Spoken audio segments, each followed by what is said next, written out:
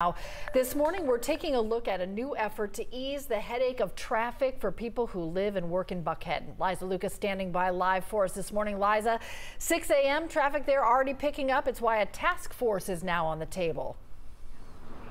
Good morning, Cheryl. Yes, indeed. I'm live for you here in kind of the center of it all off of Roswell Road and Peachtree. And as you mentioned, yes, the cars are starting to whiz by me this morning.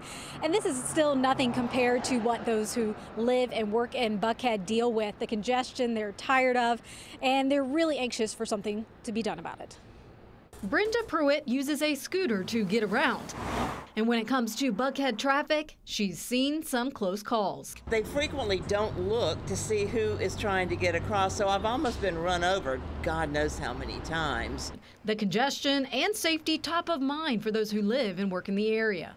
It's gotten to a tipping point. Jim Durrett is the executive director of the Buckhead Community Improvement District. He says an increase in commuter traffic is causing the gridlock. It's pretty difficult to get around many places in Atlanta. We've been growing so much, but getting across into Buckhead from the I-75 corridor is of particular concern because you're coming through neighborhood streets and they weren't designed for a commute style of traffic. Atlanta City Council could soon vote to form a traffic task force if such legislation passes committee.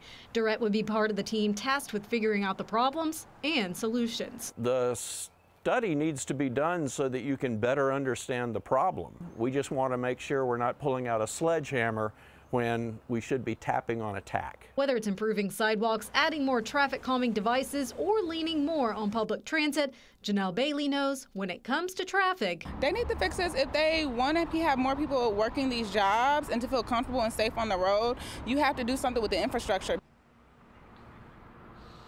So next up is to see whether this task force gets the green light. The Transportation Committee is set to discuss the proposal at its April 24th meeting. That is next Wednesday. If it moves forward, it will go to full council in May. Live for you in Buckhead this morning, Liza Lucas, 11 Alive News.